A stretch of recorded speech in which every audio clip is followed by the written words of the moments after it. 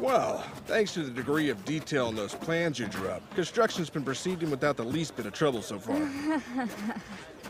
So, what are you thinking for the name? What, I have to pick that now too? It affects the construction time. Something like Imperial City Pharmacy.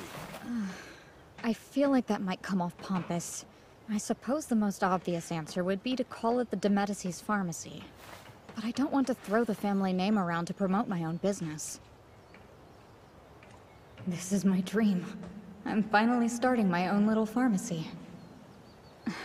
Well, looks like in the end it's gonna be a parallel world pharmacy. Who would have thought? An excellent choice, sir. Hey, you're up, sign maker. Ready!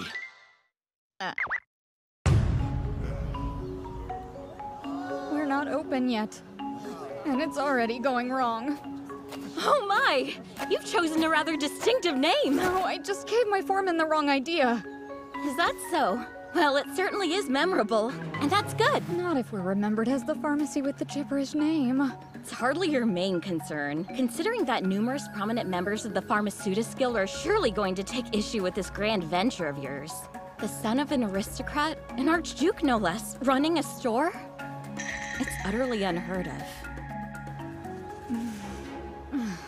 I was hoping things would stay peaceful until we hit our stride. But just think of the publicity you'll get out of it.